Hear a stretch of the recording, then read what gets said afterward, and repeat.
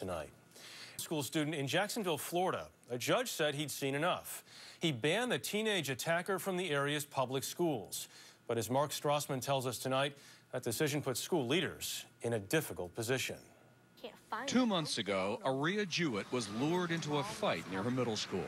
I tried to walk away, and as you walked away, that's when she grabbed you. so I didn't even know it was coming. The cell phone video of the assault is hard to watch.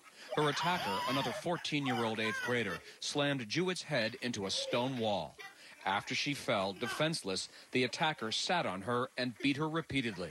Jewett estimates 30 kids watched. Because she had everyone else videotape it. She had the girl bring me over there. So she probably had this planned. Jewett suffered a fractured skull. Her attacker was arrested for aggravated assault and removed permanently from Ocean Way Middle School in Jacksonville. Jewett says her attacker has a history of videoed assaults like this. Had you ever seen other videos of her beating up other kids? Yes. You've seen other videos. How many? Like 5. 5 videos of her beating up 2 other or kids. 3 at the school. And she still never got expelled or anything. Jewett's family asked Florida Circuit Judge Henry Davis to protect her. His ruling about the attacker surprised even them.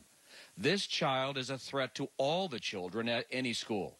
The injunction is a permanent injunction, barring this child from returning to any public school in Duval County. But the school district superintendent says the judge went too far. I don't think we should use the bad decisions children make outside of schools as an example or a scapegoat to make a message. Nikolai Viti says public education is a constitutional right, and all 130,000 students in Duval County's public schools deserve second, even third chances. And I believe that the perpetrator should be provided the same opportunity. It's a tough decision, but my role as superintendent is to support the law and enforce the law. A lawyer for Jewett's attacker told us in a statement, "Our goal is to return our client, a child, to a public school so she can complete her studies for this academic year." Just last week, a Florida appeals court suspended the order banning her from all Duval County schools. She could be back in class tomorrow. Mark Strassman, CBS News, Jacksonville, Florida. Next up, the